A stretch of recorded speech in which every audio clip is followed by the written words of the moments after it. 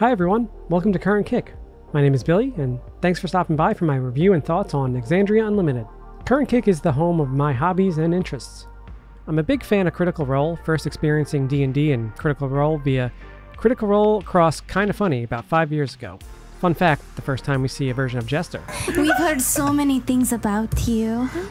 With this episode, my curiosity was piqued for Dungeons & Dragons. Always been a fan of fantasy and role-playing games. JRPGs, Western RPGs such as Dragon Age Origins is a favorite of mine. Novels such as The Lord of the Rings or Forgotten Realms, featuring none other than Drista Erden, I've been reading since a teenager. Seeing how much fun this crossover episode was, I started consuming some one-shots here and there. D&Diesel, Celebrity D&D with Terry Crews, Stephen Colbert's D&D Adventure, those were a few that I checked out first and enjoyed. Nothing much else came of it for a few years. I attempted Campaign 1 once and couldn't commit to the amount of hours and episodes that there were, only watching a few episodes before dropping off, but then something happened about a year ago. I stumbled upon the Call of Cthulhu Shadow of the Crystal Palace one-shot by Taliesin Jaffe. The story that Taliesin told, the role-playing by the cast, it was just all so fantastic, I had to see more. I proceeded to start Campaign 2 after watching this one-shot, and I've been hooked on it ever since. At the time of this recording, I'm on episode 65 of Campaign 2. So, enough about me, you're here for Exandria Unlimited. Is Exandria Unlimited good? Is it a good starting point for a newcomer to tabletop role-playing games? What about a good short series to complete while waiting for Campaign 3 to start? The answer to all those questions, and my personal opinion, is no. No, no, and no. Exandria Unlimited is bad. While there are some bright spots here and there, overall it is a complete mess with some episodes borderline unwatchable. We're going to dive deep into the why, so buckle up and remember this is a review, a critique. None of this is a personal attack on Critical Role or anyone involved. I'm a fan, a critter myself, and I simply enjoy reviewing the content I consume. The party meets at Everdawn, a party for Civilization's dawn and promises to hold through for the new year. But we, the viewer, the listener, the consumer of Exandria Unlimited, do not see this celebration. We instead are introduced to the characters one by one the following morning. New DM, or how she likes to be called, GM, Aabria Iyengar, asks each PC where they wake up and how they feel from the previous night of partying. Orym, a human fighter of the Arashari, played by Liam O'Brien. Fearn Calloway, a satyr druid, played by Ashley Johnson. Dorian Storm, an Air Genasi bard, played by Robbie Daymond. Darius Zevian, a dwarf sorcerer, played by Matthew Mercer. Opal, a human hexblade warlock, played by Aimee Carrero. Fyra Rai, a Fire Genasi monk, played by Angelai Bimani. What is Exandria Unlimited about? As mentioned earlier, our adventure starts off with the party waking up from a heavy night of drinking, although they all mysteriously don't remember the following night, and more significantly, the previous week. After our introductions, and a little too much potty humor, our group heads home from breakfast where they run into Pascha, a thief of the Nameless Ones, a group of Thieves Guild criminals who are rampant in the city of Aimee. This Pascha is seen marking the house they're staying at. Pascha easily spills the beans on her true intentions and gives the party a test job for some thievery. Prove their worth, and there's some coin and the potential for more jobs from the Thieves Guild. Everyone is game, except Orym, who isn't really cool with being a criminal. What transpires from here is quite a lot. The plot is grand and has many hooks, but remember this is just an 8-episode mini-campaign, and boy does it feel like it. After viewing the campaign essentially 3 times throughout my weekly reviews of each episode on my blog, and in preparation for this review, I can sum up Exandria Unlimited as this. Have you ever played an open-world RPG that gives you free reign to do whatever you desire, rather quickly? You know the kind, your character's just thrown into it and told, have at it. Think The Witcher 3 Wild Hunt, or Kingdoms of Amalur Re-Reckoning, a game I've played some of this year. After a brief opening, and within the first couple of hours of either game, you, the player, can essentially lose yourself in side quest after side quest, completely abandoning the main plot for hours. The abundance of options allow you to switch to a quest that's not nearly as important or grand as the main quest itself. If it feels boring, or if you simply stumble upon a new NPC on the road, you abandon that current quest line, putting it on the back burner, maybe for later, and grab a few other side quests. The next area you get to, you continue this cycle over and over again until you've forgotten half of the quest you're supposed to complete, and so on and so forth. This is exactly how I feel Exandria Unlimited plays out. The campaign starts out simple enough to follow. Shouldn't we be worried about the big bad guild that should be chasing our party? Yet we run into Opal's hometown, have a talent show. Granted, it's a fun time and a great listen, but just kind of feels odd and disjointed. Many times throughout the series, the party would be on questline A, only to drop that for B, A side quest now brings them to questline C. It's hard to follow. A running theme throughout many of my episode reviews is confusion. Confusion because the plots? Exandria Limited just has so much going on. Some of the blame will go to the characters and their decisions. This is a pretty fucking chaotic group of assholes, but we will get to them a little later. We need to first discuss our DM, GM, Aabria Iyengar and her magical hat of unlimited story hooks. Let's look at what exactly is going on in ExU. The party loses a week of memories. Pascha and the Thieves Guild. The Crown. The Ash Hole. The Ashari. Gilmore. Interacting with Gods. Fyra Rai. Lost City of Nirdal Pak. Dark Mirror Fearn. Murata Nizalor. Ted. I think this is all of the main plot hooks. Remember, this series is 8 episodes long. I just gave 12 plot hooks. I'm not even mentioning some of our hours-long random pageant show or shopping sequences. Some of these plot hooks are not resolved. Memory loss, Pascha, why gods were so interested in a group of low-level nobodies. Now, I'm okay with not having everything resolved, but it just seems odd that some of these aren't. Take the Pascha Nameless Ones hook, for example. A fantastic sequence where Fearn casts Charm Person on Pascha to avoid the insinuating battle. By the time the charm is up, which is only an hour later, Pascha seems to just give up and not follow them. I just don't understand how this large, seemingly powerful Thieves Guild just leaves a group that stole their prize alone because they left the city. This, in my opinion, should have been more integral to the story. This is a good hook. A nice low-level story about a Thieves Guild chasing after a group that crossed them, but that's really it for Pascha and the Nameless Ones. From here, the plot, I found, becomes extremely hard to keep up with what is going on. It's all an odd mix of throwing plot hooks at a dartboard to see what sticks, side quests, and railroading. Now, I fully understand that ExU was only an 8-episode mini-campaign. It needed to grab us and tell a fully cohesive story, so I get and expect some railroading. But the way Aabria handled the railroading was odd. I almost wish she did more of it so we had a story that followed the hero's journey. Departure, the call to adventure. The party takes on this quest and winds up stealing the circlet and leaving him on. Initiation, the road of trials. The Crown, Mirror Fearn. Lost interest in the group. Return. This could have been the defeat of Pascha, the Nameless Ones, maybe even the refusal of the Spider Queen. I think this journey is a much simpler but personal story that would have done wonders for Exandria Unlimited. Granted, this is not a scripted story we are consuming. This is Dungeons & Dragons. There are going to be wild cards. Wild card, bitches! Yeah! But the way some of the plot hooks, side events, and even some of the battles are handled are just forced because Aabria created them and wanted to show them off. A big problem, none of these forced sequences are great or memorable, and our party isn't given a choice before they just happen. Let's look right at the very first battle of the campaign. The party is looking to escape, but Aabria tells them that they run into the warehouse where Liam remarks about being chased and forced into a warehouse, where the combat takes place. We've got to go inside, it's the only safe place. And Aabria literally says, "You let me do this! I worked so hard on this map, you have to go in there!" Yeah. This is a major theme that comes up throughout Exandria Unlimited. GM tells the PCs what they are doing, what they are thinking, how they feel. Many times throughout the campaign, a player rolls poorly and Aabria gives it to them anyway. I'll make you roll for it. Yeah. Give me a history check. Oh, perfect. Yeah! First roll of the night. That's a 0. You go back and think about everything you know about the city. And you know that going through the Eastern Gate has got to be the safest way because you don't go through the slums. And the slums is usually where, like, thieves would hang out, so... Why even make the player roll if you were going to give them the information anyway? All that does is ruin the immersion of the story and the fact that this is a game.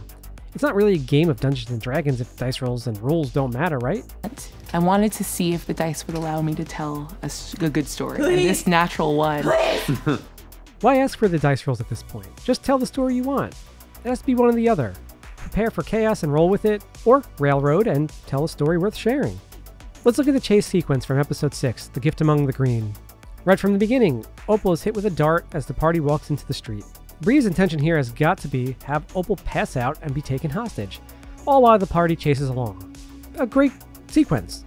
But the GM gives Aimee the ability to roll for the effects of the dart, which, what do you know, Aimee passes. Opal's only sort of abducted, and we go through this weird invisible meat beast, whatever the hell those are, odd chase sequence. This all could have been fixed with simply telling Opal, a dart hits you and you pass out. It's this odd game that gets played throughout Exandria Unlimited with dice. They can be asked for extremely simple actions, such as looking for food in a kitchen, to almost random wisdom saving throws. When they should be there, they aren't, and when they are there, they shouldn't. Half the time the dice rolls don't matter anyway, almost as if they're all wearing plot armor. I feel like there was a lot of pressure in both Critical Role and Aabria to make Exandria Unlimited great and epic. The perfect series for newcomers, and to give confidence to the current fanbase that someone other than Matt can successfully run a Critical Role campaign, because let's be honest, Critical Role has a lot going on. From the Vox Machina animated series, to opening their own publishing company for board games and D&D books, to merchandise and miniature sets, and more. Unfortunately, they hyped up Aabria as the next best game master since sliced bread, and she did not, in my opinion, even come close to being good, let alone amazing in Exandria Unlimited. Aabria is not Matt, that is very clear. Exandria Unlimited suffers because of this.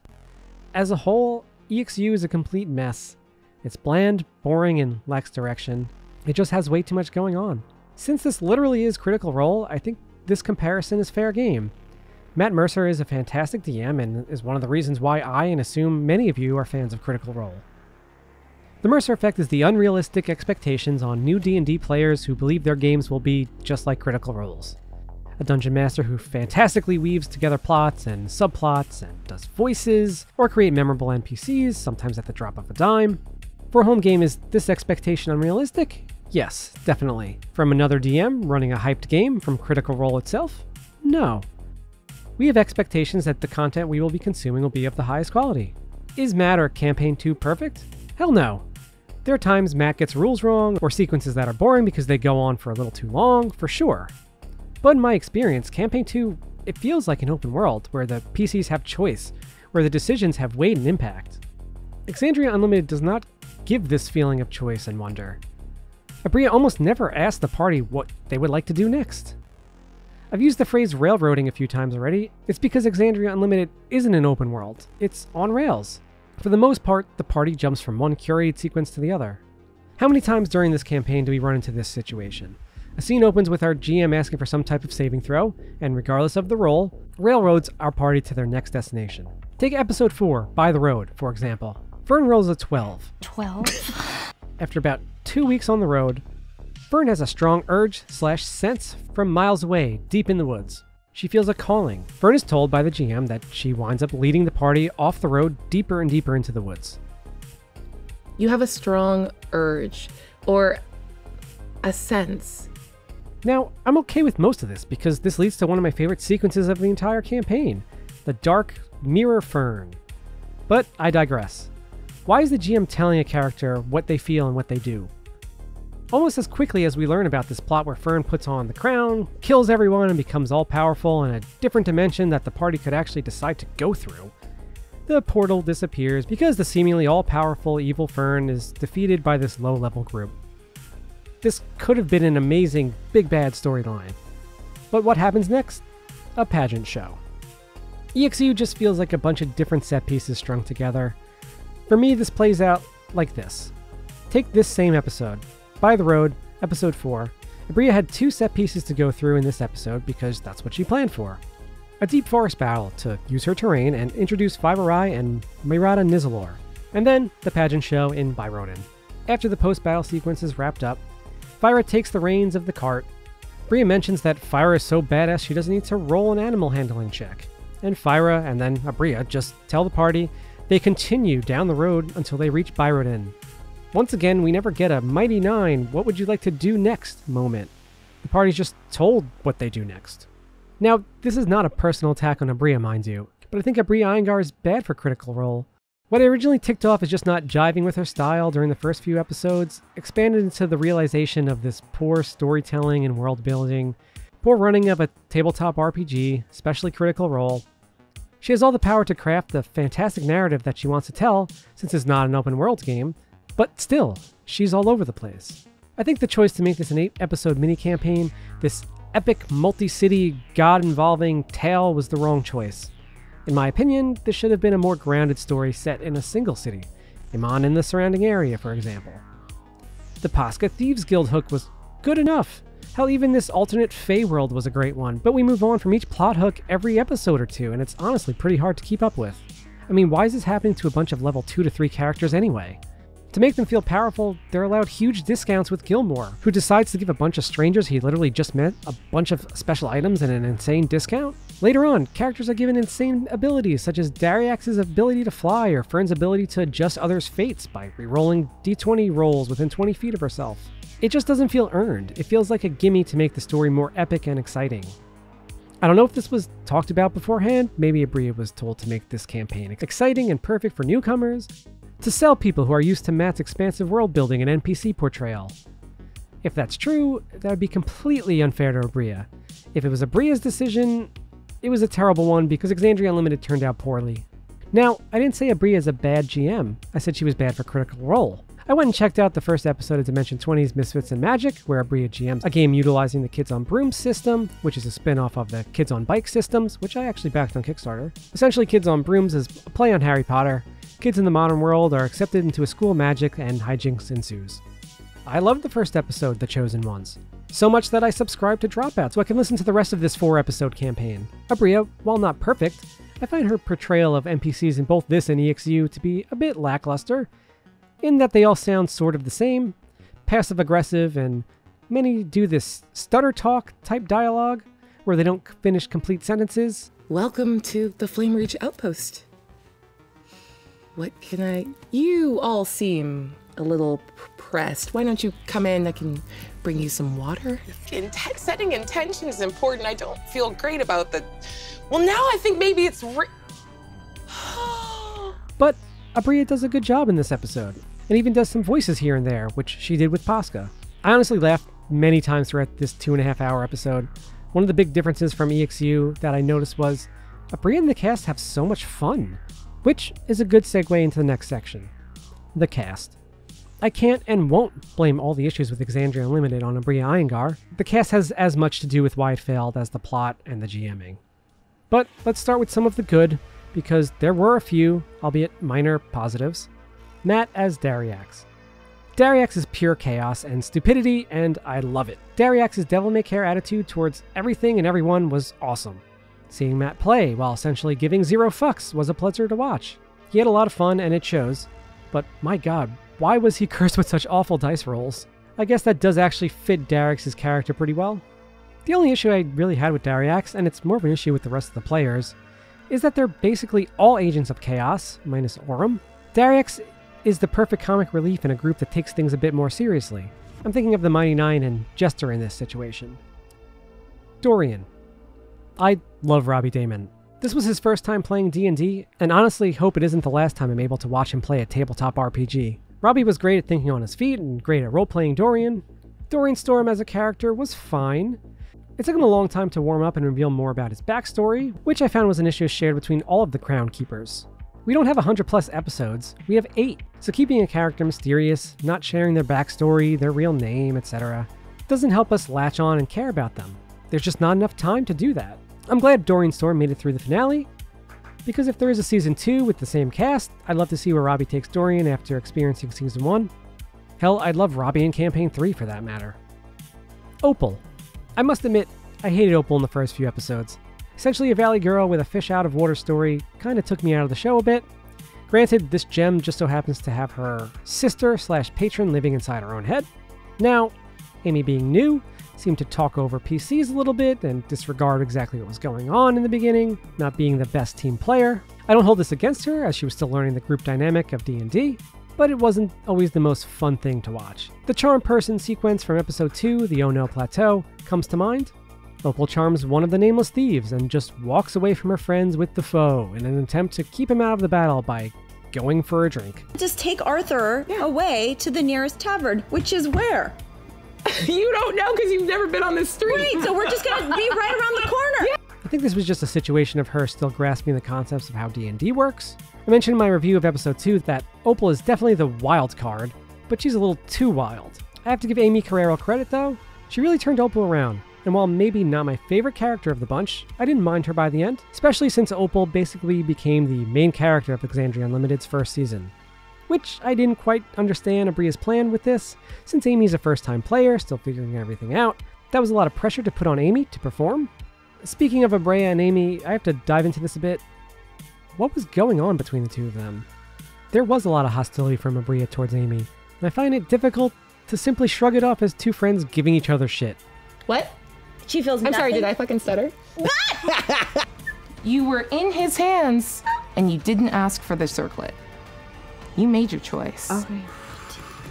So what do I do now? Nothing. You're done, unless you use your movement. Which Aabria references in a D&D Beyond interview. Like me being extra mean to Aimee. That's just because we came out of the gate and I was like, bestie. So I'm gonna give her like a harder time. Like, cause even being a brand new player, you just have that sense of like, okay, I see what we're doing here. You're gonna like push me as the teacher in the classroom and I'm gonna give you a hard time because you're new.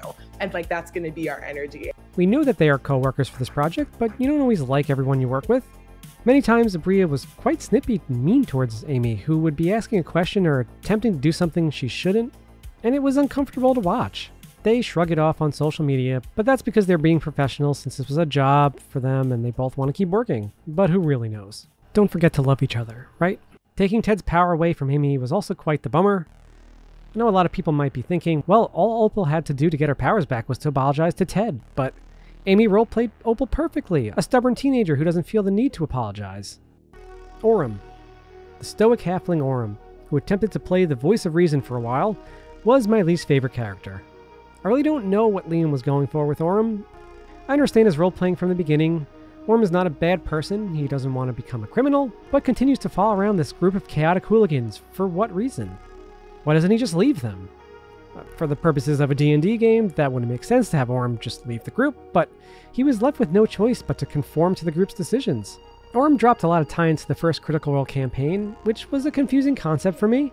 I've yet to watch Campaign 1, other than a couple episodes years ago, so I was lost for the majority of the references.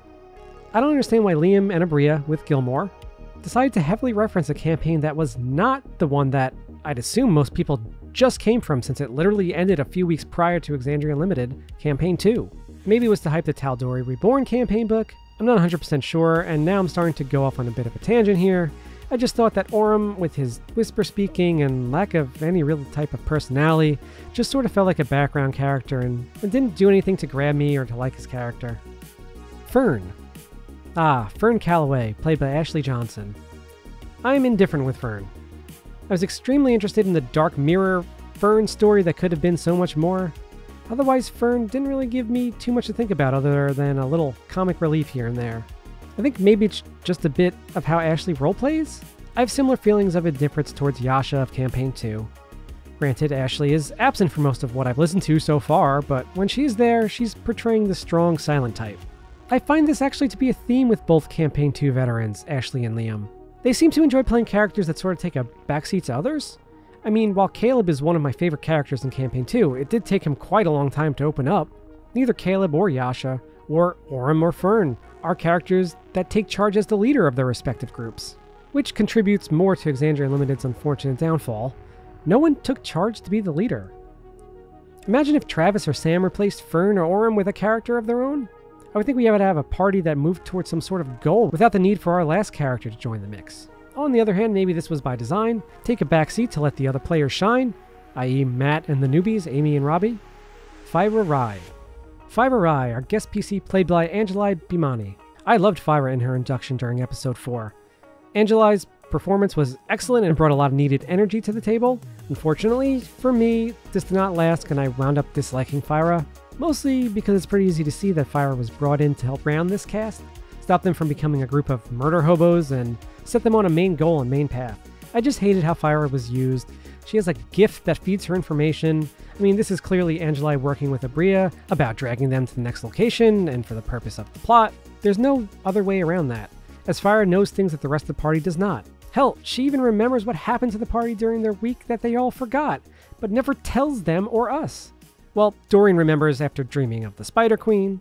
I just found all this to be off-putting. When she's done with her job of bringing the party to Near Del Pac, she conveniently is told her dead sister is alive and she needs to help her, so she must leave. The Crown Keepers were also quite the weird bunch. There was no real reason why they were all sticking together other than the fact that they all lost their memories. No one really seems to care. No one really has any sort of goals or motivations. Many times Matt/Dariax attempts to convince the party that sometimes it's just fun to do bad things. Okay, but that can only be so interesting, especially when the group doesn't even really do that. I mean, they have the crown, this vestige of divergence, and no one puts it on until the final episode. Why don't they just get rid of it? They haul it around all campaign for what? Giving Exandria Unlimited a score out of 5, let's first look at my scores for each episode. I rate on a 5-star scale. 1 is awful, 2 is bad, 3 is good with flaws, 4 is great, and 5 is amazing. Episode 1, 2 out of 5. Episode 2, 1 out of 5. Episode 3, 3 out of 5. Episode 4, 3 out of 5. Episode 5, 1 out of 5. Episode 6, 1 out of 5. Episode 7, 2 out of 5. And Episode 8, the finale, 2 out of 5. Exandria Unlimited as a whole gets a 2 out of 5. It's bad. While there were a few chuckles and entertaining sequences here and there, I cannot recommend Critical Role's first foray into a campaign without Mercer as DM. A jumbled mess of 12+, mostly unresolved story hooks does not make for good entertainment or storytelling. Critical Role failed in their attempt to create a series that doesn't require a huge commitment to tell an epic adventure. I think Campaign 2 is the logical choice if you haven't listened to it yet. What starts out as a decent enough adventure gets to be quite the enjoyable, epic story, fantastic characters and role-playing, and lots of laughs and twists, at least from my experience through about half of it. And remember, even if you decide to wait until Campaign 3, you'll still have a lot of downtime in between episodes that you can use to catch up on Campaign 2. I know whenever I finish Campaign 2, I'll still have plenty of time to finally jump into Campaign 1 while I wait for episodes of Campaign 3 to come out every Thursday. If you're looking for a better introduction to TTRPGs than Exandria Unlimited, and don't want to commit to 100+ episodes of either full Critical Role campaigns, let's take some time to talk about a few recommendations from me. Call of Cthulhu, Shadows of the Crystal Palace. This is a one-shot run by campaign PC regular Taliesin Jaffe, who runs the game as the keeper of arcane lore. Call of Cthulhu takes place in the Cthulhu mythos, i.e. the eldritch world of cosmic horror created by H.P. Lovecraft. I'm not a particular fan of horror, but this one-shot really sells everything. Call of Cthulhu, horror, and tabletop RPGs. The cosplay, the set, the story, and production of the episode are all truly fantastic. I really wish Taliesin ran more Call of Cthulhu for Critical Role. This one-shot basically started me on my tabletop RPG and Critical Role journey, not only because I started Campaign 2 shortly after this, but because I also wound up buying the Call of Cthulhu starter set, the Keeper rulebook, Cthulhu Confidential, a 2-player rule setting, the Dungeons & Dragons Essentials kit, and later Rime of the Frost Maiden and Curse of Strahd. And because of COVID, I still haven't been able to play, just been able to read and enjoy these books for what they are. Call of Cthulhu Shadows of the Crystal Palace is highly recommended, as it also includes a fantastic role-playing PC cast that includes main cast regulars, Marisha Ray, Travis Willingham, and Liam O'Brien. It's also long enough to build a world and not overstay its welcome at 4 hours long. Plus, Call of Cthulhu is meant to be played in one-shots or mini-campaigns, so you're really getting the full experience here. Celebrity D&D with Terry Crews. One of the first one-shots I checked out after finding out about Critical Role. Matt Mercer runs a game in the World of Warcraft, World of Azeroth, with more campaign regulars, Marisha and Taliesin, with special guests Terry Crews, obviously, and Jessica Chobot, and voice actors Troy Baker and Ashley Birch. It's a fun time all around and an easy listen at 2.5 hours long. Misfits and Magic, The Chosen Ones. As mentioned earlier, this is a game run by Aabria that I can recommend as it's a lot of fun. A modern take on Harry Potter with a comedic twist. It's only 4 episodes long, but episodes 2 through 4 are locked behind the Dimension 20 paywall, although a 1-month subscription is only $4.99 and currently your first month is 25% off. I took the plunge after watching the first episode because it was a lot of fun. Definitely check that out. Exandria Unlimited was a rare misstep for Critical Role. Tremendous amounts of hype led to a lackluster final product. At the very least, it'll provide Critical Role with some very important feedback about how to handle future seasons of Exandria Unlimited, which I'm a bit curious to see how they handle. I won't lie, I'll probably check it out, even when 25 hours of Season 1 was quite a hard pill to swallow. I think they also learned the hard truth that Critical Role might cease to be the giant that they are without Matthew Mercer sitting in the DM chair. I'm curious to see what you all think about Exandria Unlimited, critters and newbies alike.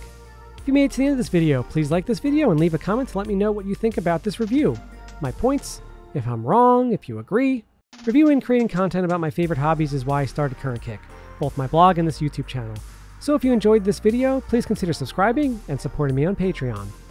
I cover and plan to cover via reviews, vlogs, video essays, and more, everything from board and tabletop games, miniature collecting and painting, war games, to movies, anime, TV series, action figures, Gunpla models, and video games, just to name a few. Anyways, Thanks for stopping by. See you all again soon. Later.